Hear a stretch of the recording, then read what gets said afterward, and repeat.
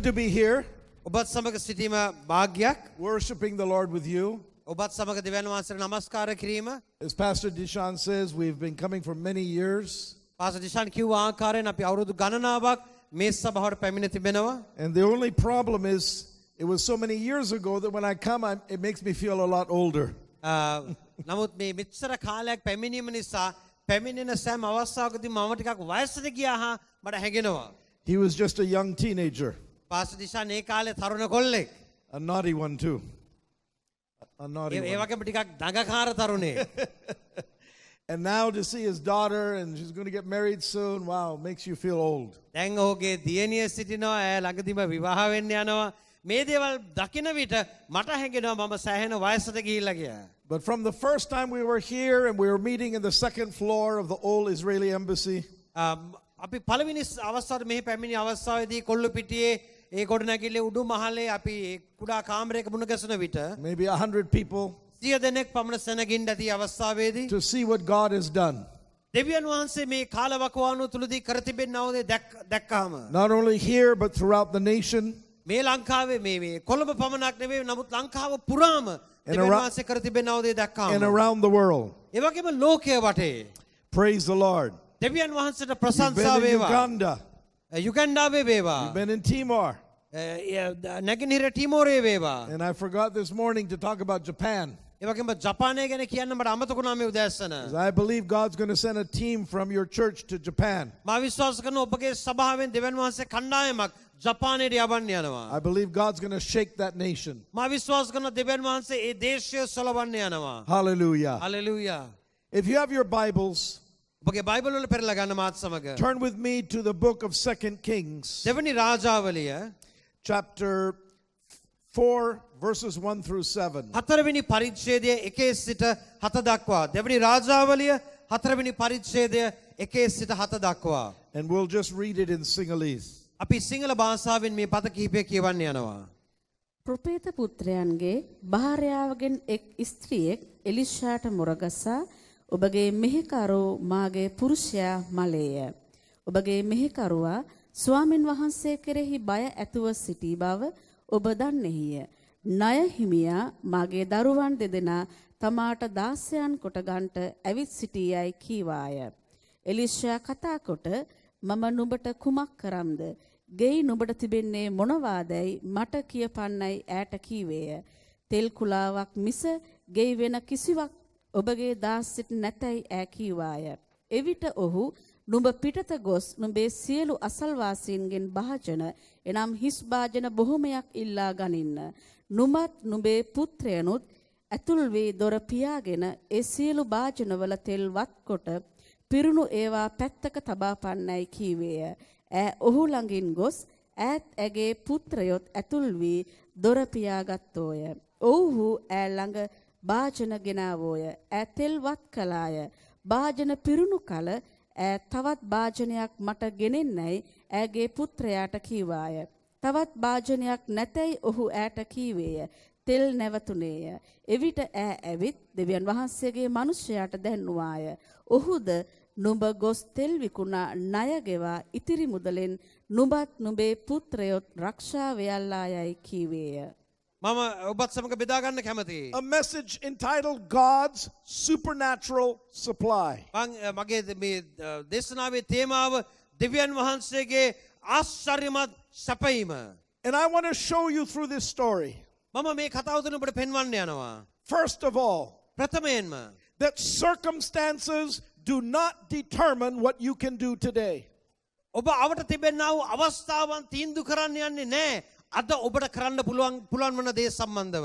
And in this story, මේ කතාවේ I want to show you මම ඔබට පෙන්වන්න යනවා. that's a wrong way to make a pledge. එය වැරදි ක්‍රමයක් මේ වගේ පොරොන්දුවක් වන්න. Because circumstances don't determine what you can do. අපි අවට මුහුණ දෙන්නා වූ ප්‍රශ්න අවට තිබෙනා වූ දේවල් අපි කළ යුතු දේ තීන්දුව කරන්න අවශ්‍ය නැහැ. In this story, මේ කතාවට අනුව the past experience of this woman මේ කාන්තාවගේ අතීතයේ සිදුවීම් was bad. ඉතාමත්ම දුක්ඛිතයි. Her husband had been in debt. ඇගේ ස්වාමි පුරුෂයා ණයබරව සිටියා. Her husband had now died. දැන් ඒ ණයබරව සිටිය ස්වාමි පුරුෂයා මිය ගිහින්. Now the debt collectors were coming. දැන් මේ ණයකාරයෝ ඇවිල්ලා ණය ඉල්ලගෙන. It appeared like God had let them down. ඒ හරියට නිකන් දෙවියන් වහන්සේ මේ පවුල අමතක කරලා වගේ. Everything looked hopeless. සියලු පැති බලන විට නිකන් හරිම අසුභවාදී පරාජිත තත්වයකයි ඔවුන් ජීවත් වුණේ. Her past circumstance ඇගේ අතීතයේ සිදුවීම් did not look good. අයහපත්ව පැවතුණා. What about her present?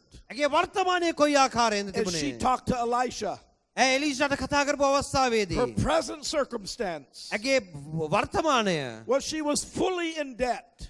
පුදුම ණයබරකින් ජීවත් වුණා. The debt collectors were hounding her. ණයකාරයෝ ගෙදරට එනවා. They were threatening to throw her sons in jail. ඇගේ දරුවන්ව හිරේට දාම යවන්න ඔවුන් තර්ජනය කරමින් සිටියා. She had nothing. ඇයට දෙන්න දෙයක් තිබුණේ She නැහැ. had sold everything in her house that was left to sell. විකුණන්න පුළුවන් හැම දෙයක්ම විකුණලා හමාරයි මේ වෙන විට. All she had was one pot of oil. ඇයට තිබුණේ තෙල් කුලාවක් පමණයි. Her present circumstance ඇගේ වර්තමාන තත්වය was very bad. ඉතාමත්ම අසීරුව පවතුනා. Then we look. එවිට අපි දකිනවා. What did her future look like? ඇගේ අනාගතය කොයි වගේද පේන්න What was the තිබුණේ? future circumstances looking like? අනාගතයේ තත්ත්වය කොහොමද මේ කාන්තාවගේ ජීවිතේ? Her sons were going to be in jail ඇගේ දරුවන් දෙදෙනා සිරාඩස්සිට යන්න till she ලෑස්ති. could pay her debt. ඇයට ණය ගෙවන්න බැරි නිසා. But her sons were the only way she would get money. නමුත් ඇයට යමක් උපයා ගන්නවා නම් මේ දරුවන් තමයි එකම ක්‍රමය. So once they were put in jail, දරුවන් හිරාඩස්සිට ගියොත් she could never pay her debt. මුදල කවදාකවත් ගෙවන්න බැරි වෙනවා. She would have no family to support her. ඇයට උපකාර කරන්න පවුලේ වෙන කිසි කෙනෙක් නැහැ. There was no future for her. ඇත්තටම ඇයට අනාගතයක් තිබුණේ නැහැ. Are you hearing me this morning? පැහැදිලිද මේ කතාව මේ උදෑසන? Her past circumstance ඇගේ අතීතය was hopeless. ඉතාමත් අසුභවාදී. Her present circumstance ඇගේ වර්තමානය was hopeless. බලාපොරොත්තු රහිත තත්ත්වයක් Her උදා future කළා. circumstance ඇගේ මතු කාලය අනාගතය was hopeless. බලාපොරොත්තු රහිත තත්ත්වයක් උදා කළා. What was she going to do? මේ කාන්තාව කුමක්ද ගත යුතු පියවර? The prophet Elisha එලිෂා පැමිණියා. commanded her to do some things. ඔහු පැමිණිලා ඇයට අනක් දුන්න යමක් කරන පිණිස. If she based it on her circumstances, ඇය වර්තමානයේ දුටුවා වූ දෙයින් නිගමනයකට එළඹුණා. she could not do what he asked. ඔහු කියපු දේ ඇයට කරගන්න බැරි වුණා. And so she didn't.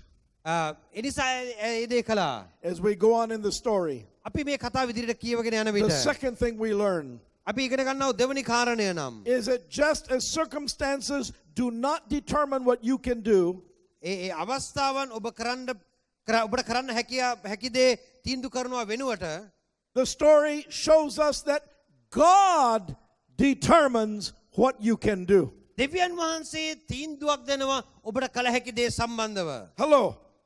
පොඩ්ඩක් මේක අහගන්න හොඳින්. God determines what you can do. දෙවියන් වහන්සේ තීරණය කරනවා ඔබ මොනවද කළ යුත්තේ කියා.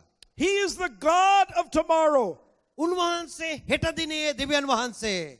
Doesn't matter what the past has been. අතීතය කුමක් වුවත් Doesn't matter what the present is. වර්තමානයේ කෙතරම් අඳුරු වුවත් Doesn't matter what the future looks like. ඉදිරි කාලය බලාපොරොත්තු රහිත වුවත් He's the God of tomorrow. දෙවියන් වහන්සේ හෙට දිනේ දෙවියන් වහන්සේ බව අමතක කරන්න He එපා. can do the supernatural. උන්වහන්සේට ආශ්චර්යමත් දේ කරන්න පුළුවන්ව He තිබෙනවා. can change your circumstances. උන්වහන්සේට පුළුවන් ඔබගේ ජීවිතයේ අවස්ථාවන් වෙනස් කරන්න. Amen. Amen. We know the end of the story. අපි දන්නවා කතන්දරේ අවසානය. She just had one bottle of oil, ඇයට තිබුණේ තෙල් කුලාවක් පමණයි. but she kept pouring it in the pots. ඒ භාජන වලට මේ තෙල් වත් කරන්න පටන් And the ගත්තා. oil kept flowing. ඒ තෙල් ගලා එන්න පටන් Kept ගත්තා. flowing. ඒ තෙල් ගලන්න පටන් Pot ගත්තා. after pot භාජනයෙන් භාජනය ඒ තෙල් වලින් පිරෙන්න පටන් was ගත්තා. full of oil. ඒ තෙල් වලින් පිරුණා මේ භාජන. Because God changed the circumstance. මන්ද දෙවියන් වහන්සේ ඇගේ ජීවිතයේ අවස්ථාවන් වෙනස් කරනු ලැබුවා. She was able to pay off the debt. ඇයට හැකියාවක් ලැබුණා ඒ ණයබරින් නිදහස් වන්න. She was able to live the rest of her life. ඇයට හැකියාව ලැබුණා ඇගේ ජීවිතයේ ඉතිරි දවස් ටික සමාදානයෙන් ජීවත් වෙන්න. Because circumstances don't determine what you can do. මන්ද අපි ජීවත් වන අවස්ථාවන් තීන්දුව කරන්නේ නැහැ අපිට කුමක් කරන්න පුළුවන්ද යන්න. God determines what you can do. දෙවියන් වහන්සේ තීන්දුව කරන්න යන්නේ ඒ Your කාරණාව. circumstances are here.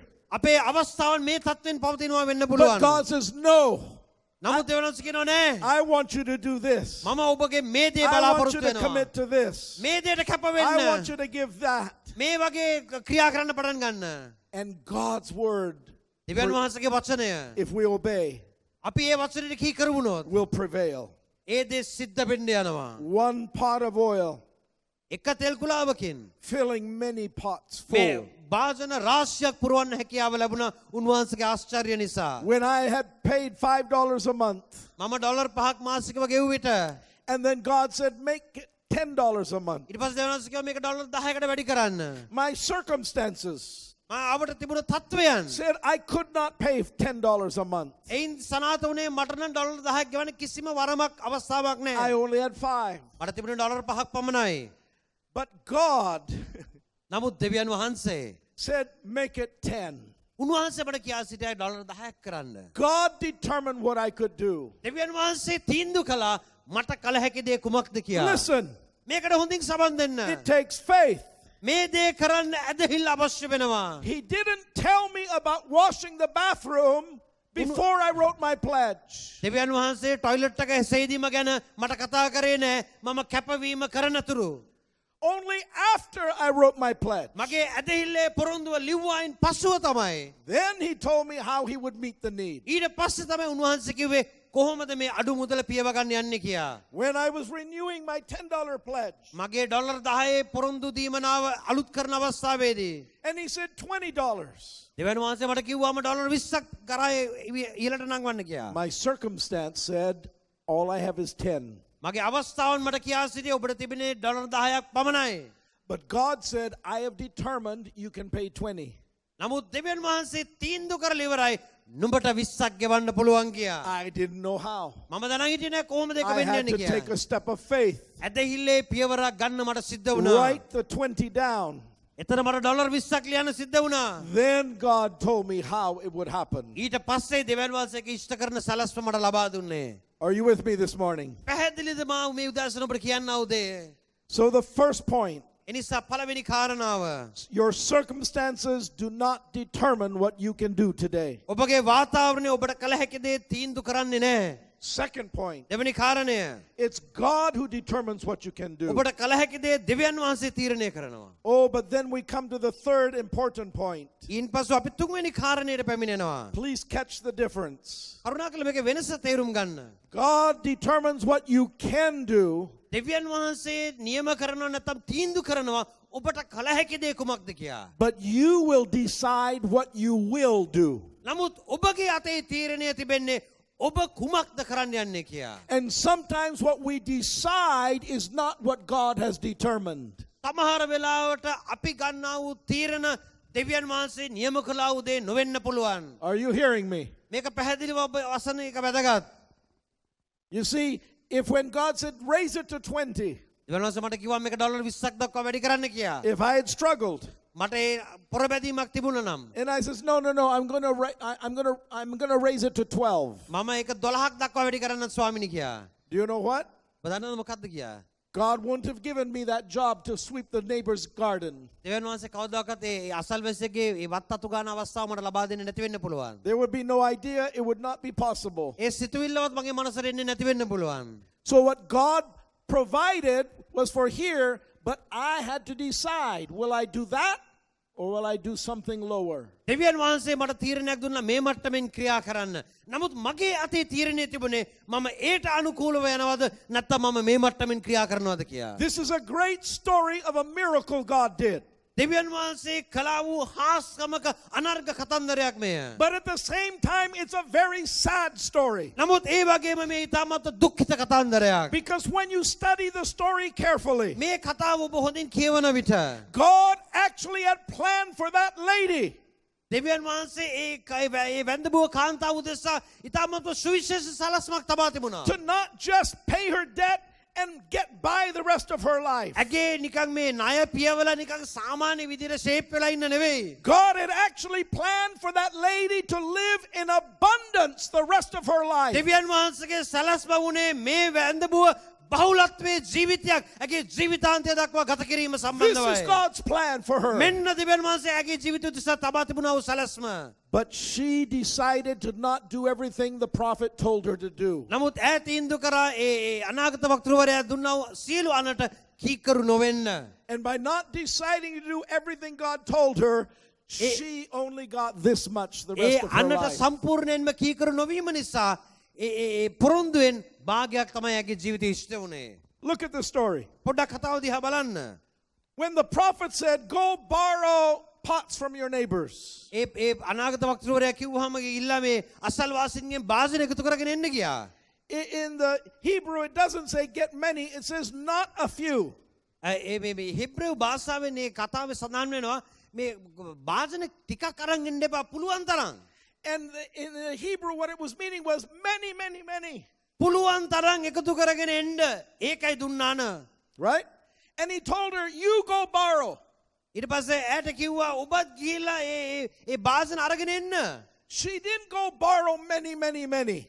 ඇය ගිහිල්ලා මේ පුළුවන් තරම් භාජන අරගෙන ආවේ නෑ. She sent her sons to go borrow. ඇය ගිහිල්ලා ඇගේ දරුවන්ට අන කරා ගිහිල්ලා මේ භාජන ටිකක් අරන් එන්න The ගියා. prophet told her to go borrow. ඒ අනාගත වක්තෘවරයා ඇයට කිව්වේ ගිහිල්ලා ඉල්ලගෙන එන්න භාජන. She could have had her sons borrowing too, but she was supposed to go as well. ඇගේ දරුවන් ගිහිල්ලා මේ භාජන ගෙනාවට කමක් නැහැ. නමුත් ඇයටත් වගකීමක් තිබුණා මේ භාජන රැස් කරන්න. So she didn't even know how many they had borrowed. ඇය දැනගෙනවත් සිටියේ නැහැ ඒගොල්ලන් කීයේ භාජන කීයක් අරන් ආවද The කියලා. Bible says when she was pouring the last pot, බයිබලයේ සඳහන් වුණා ඒ අවසාන භාජනයේ තෙල් වක් කරන විට she didn't know it was the last pot. ඇය දැනගෙන සිටියේ නැහැ ඒ අන්තිම මේ භාජනය She කියලා. poured ඇය භාජනයට තෙල් දැම්මා. and then said, "Get me one more." ඊට පස්සේ කිව්වා අනිත් භාජනය තරන් එන්න කියලා. And the son says, "That's the last one." ඊට පස්සේ පුතා කිව්වා මේ ඒක තමයි අවසාන භාජනය. She didn't know it was the last one. ඇය දැනගෙනම සිටියේ නැහැ ඒක තමයි අවසාන භාජනය She කියලා. expected there should be many more. ඇය බලාපොරොත්තු වුණා මීට වඩා තව භාජන තිබෙන්න ඕනේ කියලා. Are you hearing me? ඔබට මේක හොඳින් අහගන්න එක වැදගත්. So even though there was a miracle, ආස්කමක් මෙතන සිද්ධ වුවත් it was not to the level that God had planned. දෙවියන් වහන්සේ නියම කළ මට්ටමේ ආස්කම සිද්ධ වුණේ නැහැ. Why didn't God tell her that she would fill the oil and sell it? ඇයි දෙවියන් වහන්සේට කිව්වේ නැත්තේ මේ තෙල් පුරවලා විකුණන්න යනවා කියලා? Because God never tells us the whole plan. දෙවියන් වහන්සේ මුළු සලස්මම අපට එකපාරට දෙන්නේ නැහැ. He just tells us what he wants us to do පියවරෙන් පියවර උන්වහන්සේගේ කැමැත්ත උන්වහන්සේ ඉදරව් and කරනවා. wants us to obey everything he says in faith. උන්වහන්සේගේ බලාපොරොත්තු නම් උන්වහන්සේ ප්‍රකාශ කරන දෙයට අපි ඇදහිල්ලෙන් කීකර වීමයි. And so she, after her sons had borrowed the pots, ඇගේ දරුවන් මේ භාජනය ඉල්ලගෙන ආවෙන් පස්සේ then she goes to the prophet. ඊට පස්සේ ඇය ප්‍රොපෙතවරයා ළඟට යනවා. Okay, I borrowed the pots, now what? ඇගිල්ලා කියනවා මම මේ භාජන අරගෙන ආව දැන් මොනවද මම කරන්නේ? And then he says, "Now go home." ප්‍රොපෙතවරයා කියනවා දැන් ගෙදර යන්න. And he still doesn't tell her the whole plan. තවමත් මුළු කතාවම කියන්නේ නැහැ. He says, "Start filling the pots. ඔව් කියනවා මේ දැන් මේ භාජන පුරවන්න පටන් ගන්න. And whichever pots are full, මේ පිරීලා තියෙනවා නම් යම් භාජනයක් set them aside, ඒක වෙන් කරන්න. and you will sell those ඒවා විකුණන්න. to pay your debt ඔබගේ ණය පියවා ගන්නා පිණිස. and to live the rest of your life." ඔබගේ ජීවිතේ ඉදිරි කාලේ වියදම් සදායි මුදල තියාගන්න. So she didn't expect even maybe all the pots to be full. මං හිතන්නේ බලාපොරොත්තු වෙන්නේ අඩුම ගානේ මේ එකතු කරව සීළු භාජනයක්වත් පිරෙයි කියා. She goes home, ඇය ගෙදර යනවා. she fills, ඇය පුරවන්න පටන් full, ගන්නවා. full, full, full. මේ හැම එකක්ම පිරෙන්න පටන් ගන්නවා. Now she's getting excited. දැන් ඇයට පුදුම දිරියක් තිබෙනවා. He said, "Whichever's are full, every pot so far is full." ඒ ප්‍රොපෙතවරයා කිව්වේ පිරුණ භාජන විකුණන්න පටන් ගන්න කියලා. දැන් හැම භාජනයක්ම පිරෙනවා. Now she's getting the swing. දැන් ජොලිත මත්ත මේ වැඩේ කරනවා. Son, give me another one. පුතේ තව භාජනයක් අරන් එන්න. There's no more. තව නැහැ. No more. තව නැද්ද? Huh? මොකක්? And the oil stopped. එතන බයිබලයේ සඳහන් වෙනවා එවිට තෙල් නතර වුණා කියලා. Are you hearing me? මේක හොඳට අහගන්න. God planned abundance for her. She only got basic living. දෙවියන් වහන්සේගේ බලාපොරොත්තුනේ අතිශයින් ජයග්‍රාහී ජීවිතයක් ගත කරයි කියා ආශිර්වාදමත් ජීවිතයක් ගත කරයි කියා. නමුත් අර්ධ තත්වයක නතර වුණා. God's plan was here. දෙවියන් වහන්සේගේ සලස්ම උනේ මේ මට්ටමින් ක්‍රියා කරන්න. She decided she would do this. මේ මට්ටමින් නතර වුණා. And what you decide, ඔබ ගන්නව තීරණය තීන්දුව. God will come down. ඔබ ගන්නව තීරණයට අනුකූල උන්වහන්සේත් පැමිණිලා මේ මට්ටමින් ක්‍රියා කරන්න යන ඔබේ ජීවිතේ. And meet that. උන්වහන්සේ මේ මට්ටමට පමණයි ඔබවත් සීමා කරන්නේ ඔබ But ගන්නව he තීරණය won't do යනවා. what he had planned to do. නමුත් උන්වහන්සේ තීන්දුව කරා උදේ උන්වහන්සේට කරන්න බැරි වෙනවා ඔබගේ ජීවිතය තුළ. Are you catching the story? ඔබට Amen. තේරෙනවද මේ කතාවේ අර්ථය? Today, අද don't do what you plan to do. ඔබ නිකන් සැලසුම් කරගෙන ආපු දේවල් කරන්න එපා. Don't do what the circumstances tell you to do. ඔබගේ අවට වාතාවරණයේ තිබෙන තත්ත්වයන් නියම කරන ආකාරයෙන් තීරණ ගන්න එපා. But say, God, කියන්නේ දෙවියන් වහන්සේ what do you want me to do? ඔබ වහන්සේ කුමක්ද මගෙන් ඉල්ලන්නේ? And when he tells you, උන්වහන්සේ ඔබට ඒ දේ කියන විට it will scare you. ඔබ ටිකක් බය වෙයි ඒක ඇහුවාම. If it doesn't scare you, it's not God. ඔබට බයක් එන්නේ නැත්නම් තති ගැනීමක් එන්නේ නැත්නම් ඒක දෙවියන් වහන්සේ නෙවෙයි. You all know what I mean. ඔබට තේරෙනවා මම කියන දේ මොකක්ද It's කියලා. faith. මේ ඇදහිල්ලේ ගමනක්. And when God tells you, දෙවියන් වහන්සේ ඔබට කියන දේ then you have to decide. ඊට පස්සේ ඔබ තීරණයක් ගන්න අවශ්‍යයි. Will you do what your circumstances tell you? ඔබගේ වාතාවරණයේ කියන දේ අනුව ඔබට කියන දේ ඔබ කරන්න යනවද? Will you do half what God tells you? නැත්නම් දෙවියන් වහන්සේ කියන දේෙන් භාගයක්ද ඔබ ඉෂ්ට කරන්න යන්නේ? Or will you do everything God tells you? නැත්නම් අතිශය සඵලත්වයේ මට්ටමක ඔබ ක්‍රියා කරන්න යනවද? Are you with me? ඔබට පැහැදිලිද මම කියන්නව Amen. කාරණය? But I want to tell you something. මම ඔබට කියන්න කැමති යම් කාරණයක්. You can't outgive God. ඔබට කවදාකවත් දෙවියන් වහන්සේ ඔබට දෙනවට වඩා උන්වහන්සේට දෙන්න බෑ. The Bible says God is not a debtor to anyone. උන්වහන්සේ කවදාකවත් කාටවත් ණයකාරයෙක් නම් වන්නේ නැහැ. Through all the more than 50 years that I've been filling a card, මේ අවුරුදු 50කට අධික කාලයක් මම මේ වගේ කාඩ් එකක් පුරවලා දාලා තියෙනවා. God has been faithful over and over and over again. දෙවියන් වහන්සේ ඒ හැම අවස්ථාවකදීම විශ්වාසවන්තව මගේ ජීවිතේ ක්‍රියා කරලා තිබෙනවා. I remember many years ago, මට මතක අවුරුදු ගණනාවකට ප්‍රථමයෙන් in the 80s, 80 ගණන් වල I was increasing my pledge as a pastor, මම පාස්ටර් කෙනෙක් හැටියට මගේ ඇදහිල්ලේ පොරොන්දුව වැඩි කරන්න පටන් ගත්තා. 500 to 600 to 700 500 600 700 to 1,000. 1000 And then God spoke to me. ඊට පස්සේ දැනස මට කතා කරලා කිව්වා Don't give in amounts. දැන් මේ ගණන් බලන්න එපා. I want you to start giving in percentages. ප්‍රතිශතයන් අනුව ඔබගේ කැපකර වීම ක්‍රියාත්මක කරවන්න කියලා. The next missions, I want you to give half of your salary after tithes. ඊළඟ ඇදහිල්ලේ පොරොන්දුවේදී ඔබගේ ආදායමෙන් 50% දෙන්න කියලා උන්වහන්සේ මට Then ප්‍රකාශ කළා. 60%, then ඊට පස්සේ 70%. 70ක් 60ක් 70ක් ඒ වගේ වැඩි වෙන්න පටන් Finally, ගත්තා. I was giving 85% of my salary. එක දවසක් මම තීරණයක් ගත්තා මගේ ආදායමේ මගේ වැටුපෙන් 85%ක් උන්වහන්සේට කැප කරන්න. And the only money left ඒ වගේ මගේ අතර ඉතුරුන එකම මුදල was what I gave my wife each week to go buy food for and household supplies. මගේ භාර්යාවට මම සතිපතා දෙනවා අපේ ගෙදර අවශ්‍ය කෑමට අවශ්‍ය බඩු ටික අරන් එන්න සල්ලි ටිකක් ඒ ටික විතරයි මගේ අතේ ඉතුරුනේ. The next missions came. ඊළඟ ධර්ම දූත පොරොන්දුව පැමිණියා. I said, God, what do you want me to do? ඒක ස්වාමිනී මම මොකද කරන්න යන්නේ? He said, I want you to give 100% after tithes, 100% of your balance. උන්වහන්සේ මට කිව්වා ඔබගේ ඒ දසෙන් කොටස දුන්නායින් පස්සේ ඔබගේ ඉතුරු වෙන 100% මුදල සභාවට කැප කරන්න දූතණයට කැප කරන්න. I said, whoa, මම කිව්වා පුදුම දෙයක් නේ ස්වාමිනී. Lord, that's the food money my wife asked for.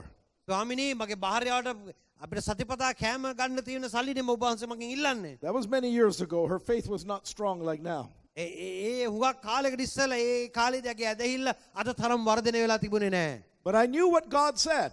නමුත් මම දැන හිටිය උන්වහන්සේ මට මොකක්ද කිව්වේ කියලා. So I made the pledge. ඒ නිසා මම මේ පොරොන්දුව ඉෂ්ට කරන්න තීරණයක් ගත්තා. But I didn't tell my wife. නමුත් මගේ භාර්යාවට මං කිව්වේ නෑ ඒ අවස්ථාවේදී. The next week, ඊළඟ සතියේ Tuesday came. අඟහරුවාදා පැමිණියා. Rick, and I have the money to go buy groceries. ඇවිල්ලා කිව්වා මට මේ බඩු ටික අරන් එන්න සල්ලි ටික දෙනවද? Come, let's sit down. මම කිව්වා පොඩ්ඩක් එන්න අපි වාඩි වෙලා කතා කරන්න අවශ්‍යයි. I need to talk to you. ඔබත් එක්ක මම කතා කරන්න අවශ්‍යයි. We sat down. අපි වාඩි වුණා. I said, I don't have any money. මං ආඩි කිව්වා මගේ අතේ මුදල් නැහැ. God told me to pledge it all to missions. දෙවියන් වහන්සේ මට කිව්වා මේ මුළු මුදල දූතනයට කැප කරන්න කියලා. But He's told me නමුත් උන්වහන්සේ මට කිව්වා in His Word උන්වහන්සේගේ වචනය that තුලින් He will always supply our need. උන්වහන්සේ අපේ අවශ්‍යතාවයන් සපුරාලන්න යන බව. So let's pray together A right නිසා අපි now. එකට යාඥා කරමු. And we joined hands and agreed. ඊට පස්සේ අපි අත් අල්ලගෙන යාඥා කරා. God, ස්වාමිනී we've obeyed you. අපි ඔබ වහන්සේට කීකරුණා. Now you must supply our need. දැන් ඔබ වහන්සේ අපේ අවශ්‍යතාවයන් සපුරාලන්න. Now we lived very simply, අපි සාමාන්‍ය සරල ජීවිත ගත කරේ. and we ate simply, අපි සාමාන්‍ය කෑම කෑවේ. but now we had no money. දැන් ඒක කන්නවත් අපිට ඇති So we මුදලක් නැහැ. prayed. ඉතින් අපි යාඥා කරා. The next day, ඊළඟ දවසේ my wife got a call from a lady in the church. සභාවේ කාන්තාව මගේ භාර්යාවට කතා කරා. Will you meet me at this certain place? මේ අහවල් ස්ථානයේ මාව මුණ ගැස්සෙනවාද? I have some things I want to give you. මගේ ගාව බඩු ටිකක් තියෙනවාට ලබලා දෙන්න. So she met her, මගේ භාර්යාව කියලා ආව මුණ ගැස්සුණා. and she came home ඇය ගෙදර ආවා. with 2 boxes full of groceries. මේ පෙට්ටි දෙකක කෑම බඩු. Now listen, මේකට හොඳින් සවන් දෙන්න. the cheapest meat to buy in Singapore in those days ඒ කාලේ සිංගප්පූරුවේ ලාභම මස් තිබුණේ mince meat. ඒ මින්ස් මී නැත්නම් අඹරපු මස්. Huh? I bought her a book, 101 Ways to Cook Mince Meat. මම මගේ භාර්යාවට පොතක් අරන් දුන්නා. මේ අඹරපු මස් හදන ක්‍රම 101ක් සම්බන්ධව. Really? ඉස්සර අපිට කන්න පුළුවන් වුණේ. So she could cook many different meals, but still with mince meat. ව්‍යංජන විවිධ ආකාරයෙන් හදලා නමුත් මේ අඹරපු මස් වලින් විතරයි කරන්න පුළුවන් ඒක. But do you know what she came home with? නමුත් එදා ගෙදර එනකොට මේ පෙට්ටි දෙක අරගෙන In the box, ඒ පෙට්ටිය තුල we bought cheap grade mince meat. අපි ඊටාත්ම අඩුම මට්ටමේ තිබුණ අඹරපු මස් තමයි ගත්තේ. That was high grade mince meat. මේ හොඳ මට්ටමේ තිබුණ මේ අඹරපු මස් තිබුණා. And steaks, ඒ වගේම හොඳ මස් කුට්ටි තිබුණා. roast, රෝස් කරන්න ඒවා තිබුණා. fish. මාළු තිබුණා. I didn't like fish. මම කවදාකවත් මාළු කන්න කැමති කෙනෙක් නෙවෙයි. But when she cooked that fish, නමුත් ඇය මේ මාළු ඉව්වහම I said, oh, this is very good. මම හිතුවා මේ මාළු හරි රහයිනේ. And I didn't like fish because when I grew up, my parents, the fish we ate was shark meat. මම හැදෙන වැඩන කාලේ මගේ දෙමව්පියෝ අපිට උයලා දුන්නේ ලාභම මාළු ඒ මෝර මාළු. මට ඒක කාලේ එපා වුණා. Because it was the cheapest fish. ඒ අඩුම මාළු. So I didn't like it. ඒ නිසා ඒක කාලේ මට මාළුත් එපා වුණා. But this was expensive fish. නමුත් මේ මාළු හොඳ ගණන් තෝර මාළු වෙන්නදී. I said, oh, this is good. මම හිතුවා මේ මාළු නම් හරි රහයි. You see, God not only had his plan that he would provide us here, උන්වහන්සේගේ සැලැස්ම උනේ අපේ අවශ්‍යතාවයන් සපුරාලන්න පමණක් නොවේ. but he gave us abundantly above what we could ask or think. නමුත් අපි හිතනවටත් බලාපොරොත්තු වෙනවටත් වඩා අතිශයින් ආශිර්වාද කරන්න දෙවියන් වහන්සේ තීන්දුව කරලා තිබුණා. Amen. Amen. The next day, another lady called her. ඊළඟ දවසේ තවත් කාන්තාවක් කතා කරා. Come meet me. ඇවිත් මාව මුණ ගැසෙන්න. She came back with another box. ඇය තවත් පෙට්ටියක් අරගෙන ගෙදරට ආවා. We used milk, අපි කිරි පාවිච්චි කරනවා ගෙදර. but we would buy the canned powdered milk, අපි ගන්නේ කිරි පිටි පමණයි. mix it in the water, ඒ වතුරේ කලවම් කරලා and it's not good. ඒ එච්චර හරි නෑ. I lived on it all my life. මම ඒක තමයි පාවිච්චි කරේ මගේ මුළු ජීවිත කාලෙම. It's not great. ඒක එච්චර යහපත් නෑ. Fresh milk is lovely, ඒ නමුත් නැවුම් එළ කිරි නියමයි. but it was so expensive. නමුත් හුඟක් ගණන්. When she came back the next day, අනිත් දවසේ එයා ඒ පෙට්ටියක් අරන් එනකොට fresh milk, ඒ නැවුම් එළ කිරි පැකට් රාශියක් තිබුණා. expensive breads, all sorts of food. ඒ රස කෑමද පාන් වර්ගද හැම දෙයක්ම තිබුණා.